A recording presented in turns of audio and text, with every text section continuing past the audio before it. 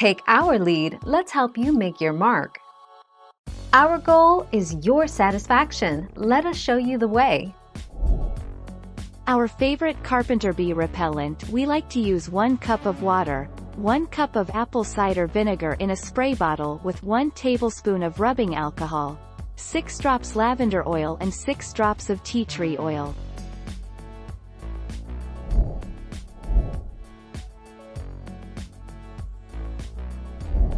Let's help you make your mark.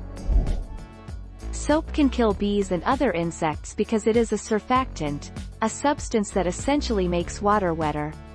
If you spray the same leaf with soapy water, the water flattens out into a thin layer.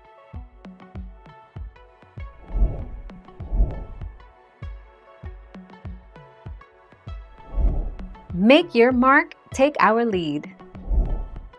10 plants that repel bees and wasps. Cucumber. This popular vegetable not only makes a great addition to summer salads, but it also keeps bees and wasps away. Basil. Basil is another great choice for your garden that doubles as a kitchen resource and a pest repellent.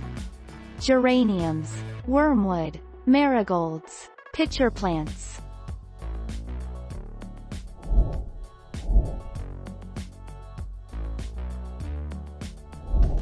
Make your mark, take our lead.